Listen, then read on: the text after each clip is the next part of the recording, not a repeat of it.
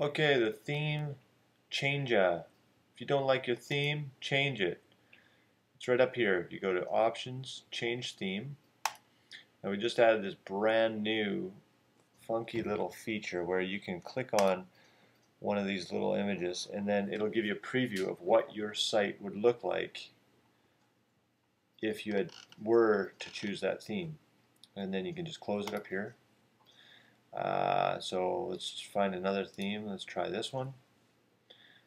Again, gives you the preview here, shows you the different font, the different background, all that junk. And then if you want to actually choose one, so let's say we want to choose Fall Creek, choose it and you'll see it in the background instantly. Hit submit and there's your new theme.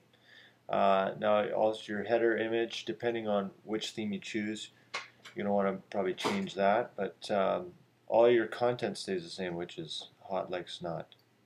Bye.